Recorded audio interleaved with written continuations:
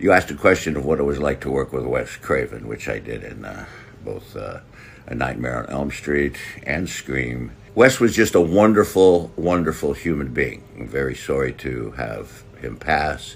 One of the things that he had mentioned to his first wife, who was at one of these conventions also, was that he didn't want to be known as a kind of schlock horror film director, and he is certainly not. He is missed, and he was a great guy. And it was a lot of fun working on the films, and I'm very honored that I have been in both of those classic horror movies.